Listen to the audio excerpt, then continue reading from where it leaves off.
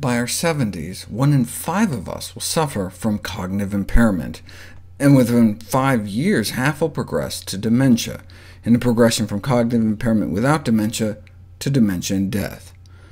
The earlier we can slow or stop this process, the better. Although an effective treatment for Alzheimer's disease is unavailable, even interventions just to control risk factors could prevent millions of cases. So an immense effort has been spent on identifying risk factors for Alzheimer's and developing treatments to reduce them. In 1990, a small study of 22 Alzheimer's patients reported that they had high concentrations of something called homocysteine in their blood. The homocysteine story starts back in 1969, when a Harvard pathologist reported 2 cases of children, one dating back to 1933, whose brains had turned to mush. They both suffered from extremely rare genetic mutations that led to abnormally high levels of homocysteine in their bodies. So is it possible, he asked, that homocysteine could cause brain damage even in people without genetic defects? Well, now here we are in the 21st century, and homocysteine is considered a strong independent risk factor for the development of dementia and Alzheimer's disease. Having a blood level over 14 may double our risk.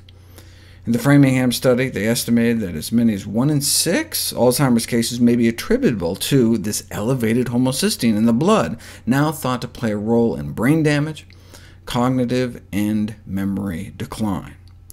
Our body can detoxify homocysteine, though, using 3 vitamins: folate, vitamin B12, and vitamin B6. So why don't we put them to the test? No matter how many studies find an association between high homocysteine, cognitive decline, dementia, or Alzheimer's disease, a causal role, a cause and effect role, can only be confirmed by interventional studies. Now, initially, the results were disappointing. Vitamin supplementation did not seem to work. But the studies were tracking neuropsychological assessments, which are more subjective, compared to structural neuroimaging, actually seeing what's happening to the brain.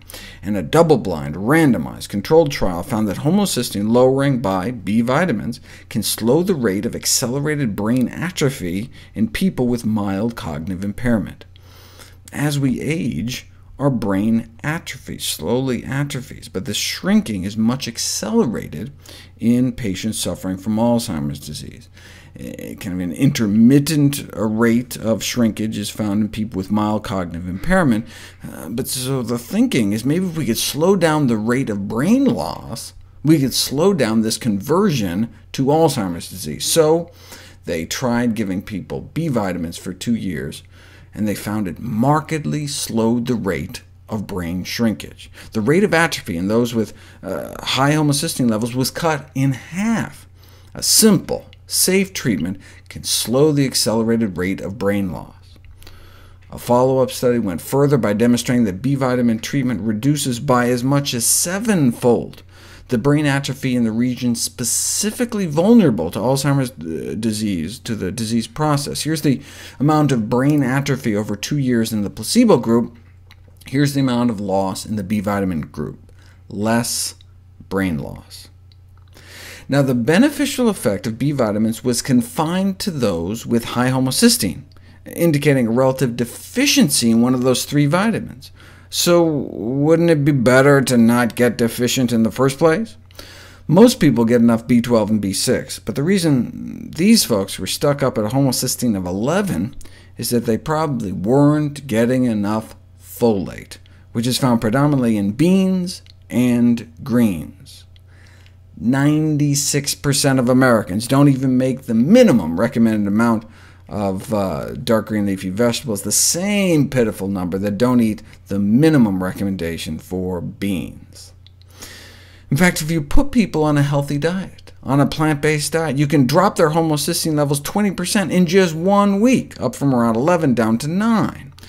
The fact that they showed significant homocysteine lowering without any pills, without supplements, even at 1 week, suggests that multiple mechanisms may have been at work. They suggest it may be because of the fiber.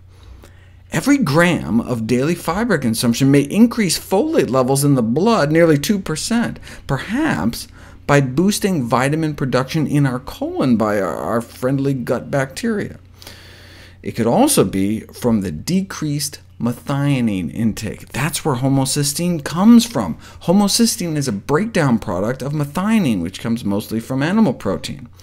And so if you give someone bacon and eggs for breakfast, then a steak for dinner, you can get these spikes of homocysteine levels in the blood. Thus, decreased methionine intake on a plant-based diet may be another factor contributing to these lower, safer homocysteine levels. The irony, of course, is that those who eat plant-based diets long-term, not just at a health spa for a week, have terrible homocysteine levels. Meat eaters up at 11, but vegetarians are nearly 14, vegans at 16. Why? They're getting more fiber and folate, but they're not getting enough vitamin B12. Most vegans can be classified as being likely to suffer from hyperhomocysteinemia, too much homocysteine in the blood, because most vegans in this study were not supplementing with vitamin B12 or eating vitamin B12 fortified foods, which is critical for anyone eating a plant-based diet. But if you take vegans and give them B12, their homocysteine can drop down below 5. Why not just down to 11? Well, the reason the meat eaters were stuck up at 11 is probably because they weren't getting enough folate. But once vegans got enough B12, they could finally fully exploit the benefits of their plant-based diets and come out with the best levels of all.